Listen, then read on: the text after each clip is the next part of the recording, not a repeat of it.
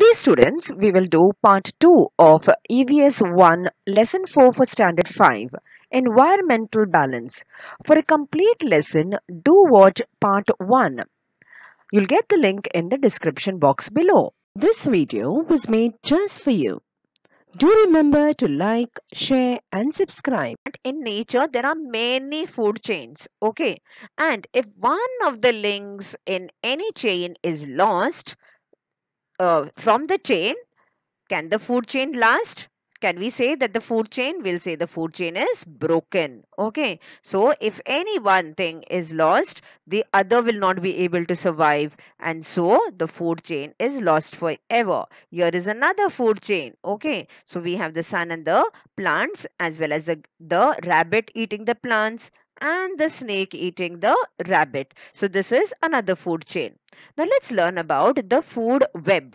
Okay, now observe the various food chains shown in the picture. Okay, so here is a picture given to you and observe the food chain. Okay, so you can see there are all these animals interdependent. Follow the arrows. Okay, so you will not just find one food chain. There are many food chain, and all these food chains are dependent on each other. So here they've asked you this question. Find the different food chains of which the worm and the mouse form a link. Okay, so look at the worm. Where is the worm? Here. Where is the mouse? Here. So look at the food chain and draw the connection, or write down, note down the connection. And one living thing can be part of a number of food chain that gives rise to the food web in nature. So one particular food can give rise to many such food chains. So it's just not one animal depending on another. Okay, it is, there are interdependent lots of animals. Okay, and do answer this question, and to check your answer you could visit our website at www.jkacademy.com. You'll get the link in the description box below. So think about this. So this is called your food chain. So this is another important statement that is there. A food web formed by the interlinking of several food chain. Okay, so it is an interlink. Okay, there is a number of links over here. So that is called the food chain. Okay, and that is called the food web. Okay, so number of food webs together forms number of food chains together forms a food web. Okay, now let's understand something very important. The most important food in the food chain are the plants. Now we have seen so many food chains, isn't it? And in each of the food chain we saw that plants are the most important. So there are animals that depend on the plants, as well as there are other animals depend on these animals. So we have the animals that eat only these plants, and there are other animals that eat this animals. So we find that plants are the very important source of food in all the food chain. So every living thing gets its food from the environment, isn't it? There is nothing that comes out automatically like magic, nothing magic happening. So everything is dependent on the other, and every little thing, the minutest of thing to the biggest of thing, the elephant as well as the smallest insect, will get its food from the environment. Okay, now many animals in the environment eat only plants, isn't it? We have seen that the deer eat only the plants, the rabbits eat only the plants. Okay, but there are other animals that eat the animals that live on these plants. So we know the tiger eating the deer. Here we see the snake eating the rabbit. So there are other animals that depend on these animals that eat only plants. But plants make their own food in the presence of sunlight using water and carbon dioxide from the air, isn't it? Do plants get the food from somewhere? No, they make their own food, but with the help of the sunlight. So sunlight, they require energy, isn't it? To cook food we require energy. We just can't keep food and it doesn't get cooked on its own. We heat the food, isn't it, to cook it. So therefore, in the same way, plants, to make their food, they require sunlight. And not only the sunlight, they also will take the water from the soil. So look at this picture over here. So they are taking the water from the soil. So along with the water, all the other nutrients from the soil go into the plants. Okay, and with the help of the sunlight and the carbon dioxide. Okay, so carbon dioxide, sunlight, water and the nutrients, they are able to make their own food, And when they're making their own food, they give out oxygen. So it means that plants are the main support of every food chain. So all types of plants, trees, grass, everything, they form the main source. So therefore, it is very necessary that we protect our environment. Now let us learn about the environmental balance. Okay. Now there are many food chains in the environment. We just noticed it, isn't it? There are many food chains, and not only food chains, all these food chains are also interdependent, and they form a food web. And because of these food chains, every living thing gets the food it needs and therefore continues to live, isn't it? So each and every living thing, whether plants, animals, microorganisms, everybody gets their food from the environment because of these food chain. Okay, so there are animals that eat only plants, and then there are animals that eat these animals, isn't it? So microorganisms living in the soil help the process of decomposition of plant residue, dead animals, excreta, etc. So, microorganisms, I just told you about. What are microorganisms? Living things that are so minute, so tiny that we cannot see it with our naked eye. But they are present. They are present not only in the air, but they are also present in the soil. Okay. So, what does these microorganisms do? They will help in the process of decomposition. What is decomposition? All the dead plants. So, that is called the plant's residue. So dead plants, dead leaves, okay, and the other that the leaves that fall from the tree. So all these things, they will decompose, that is, they will break it down into even tiny parts, okay, and which go into the soil. So not only dead plants, but even dead animals and the excreta. What is the excreta? Excreta is the unwanted food part that we throw out of our body, okay. So that is called the excreta. So all these things, they break it down. That is called decomposition. And as a result, substances that help the growth of plants are formed. So plants take the nutrients from the soil along with the water. I just told you, isn't it? So from where do these nutrients come? So these nutrients come from this decomposition. Okay. So the decomposition takes place, and the nutrients from the plants, the dead plants, the dead animals, the excreta, all go back into the soil, and this is taken by the plants again. Okay, so this cycle keeps on going, okay, going on and on. So plants take this nutrients, they live, they survive, they die, and these nutrients are gone back. Okay, and animals depend on plants, isn't it? So again, animals, when these animals die, again it is gone, they go into the soil by getting decomposed. So nutrients from these dead animals and plants go into the soil. Okay, so as a result, substances that help the growth of plants are formed and get added to the soil, and plants use them for their growth. Okay, so these nutrients plants take while preparing their own food. So thus plants use substances in the soil for their growth, and when the plants and animals die, the decomposition of their remains adds these substances to the soil once again. Okay, so this process keeps on going on and on and on and on. Okay, so that is how the substances are added back to the soil, and the plants can take these nutrients. And this is an important cycle in the environment. This forms a very important cycle. This thing, what is a cycle?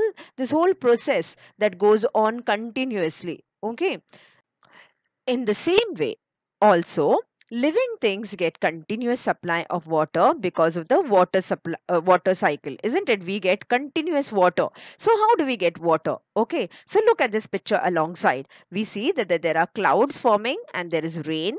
The rain falls on the mountains, the plains, everywhere, and it forms into rivers, lakes, streams, and this flows throughout all. And then there are plants and animals and human beings living on this water, and then the water flows into the sea, and when there is the sun, the summer season, all this water gets evaporated and again goes into the soil, again goes into the clouds. And when the clouds get heavy with water vapor, okay, so they combine each other with each other, and then there is this water coming down again in the form of rain. So this cycle also keeps on continuing, and it has been going on for thousands of years. Okay, so this is called the water cycle. Okay, so just like we saw the plant cycle, isn't it? The nutrients, plants and animals, how they die, they go into the soil, back again, the nutrients are taken by the plants. So also this water cycle keeps on going again and again. Okay, and there is not just these two cycles. Living things use oxygen from the air for breathing and give out carbon dioxide. We know, no? We take in oxygen and give out carbon dioxide. And what do plants do? Plants use the carbon dioxide from the air for making their food, and they give out oxygen, isn't it? So they give out oxygen and we use their oxygen. So this also process keeps on going on. Okay, plants give out oxygen, they take in carbon dioxide, whereas we take in the oxygen and give out carbon dioxide. So this give and take relationship also goes on, and this forms another cycle. So oxygen is given out in the process and gets added to the air again. This too is a cycle in nature. Okay, so this is also another cycle in nature, and there are several such cycles in nature. So these are three cycles that we saw. Okay, the plant cycle, the water cycle, and the gas, the oxygen carbon dioxide cycle. Thus, there is interaction amongst living things and between living and non-living things. So not only living things interact with each other, that they are dependent on each other, they need each other, but living and non-living things, isn't it, are dependent on each other. So they are non-living things and living things that are dependent in nature. So the interaction goes on continuously. This is not stopping by with one or two cycles. It goes on, and it has been going on for thousands of years, isn't it? So this helps to maintain the food chain in the environment. So this is how the food chain is maintained, and it helps in the food chain.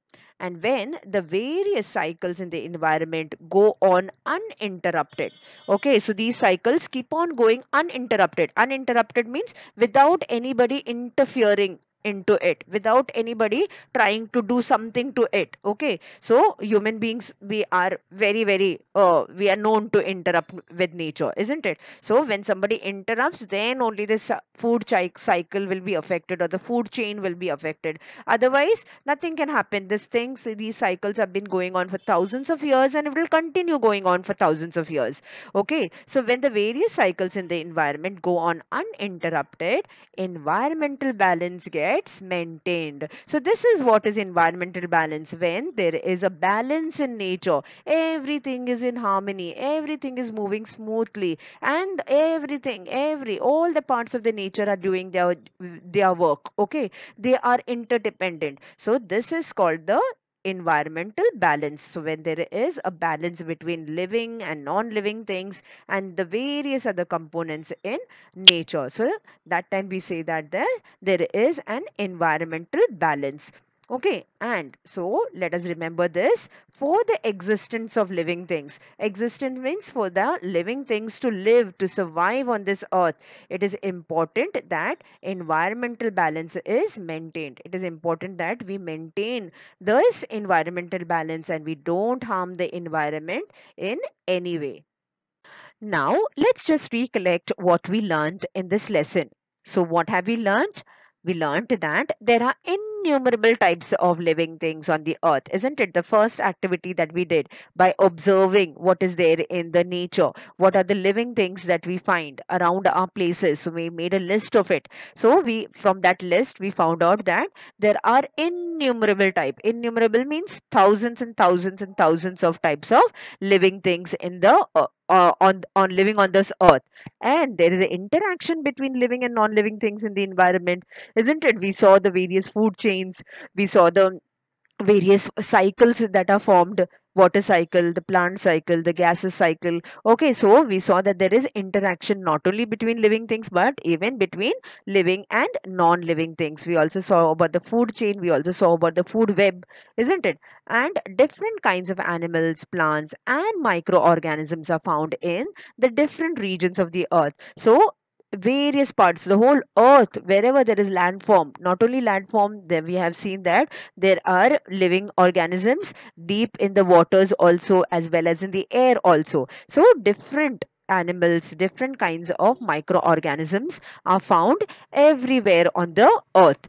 And we studied about the water cycle and various other cycles and food chains in nature to in nature help to maintain the balance in the environment. So to maintain the balance, that is everything to run smoothly, so that is very very important. So this is what we saw, that the balance in nature, the balance in environment is very important, and this balance has been maintained for thousands of years. This has been maintained, this has been going on smoothly for thousands and thousands of years, and therefore children, we should not harm the environment, we should take care of the environment, we should see that the the environment is not interrupted, it is flowing smoothly. So even we are dependent on the environment, so therefore we should take care of our environment.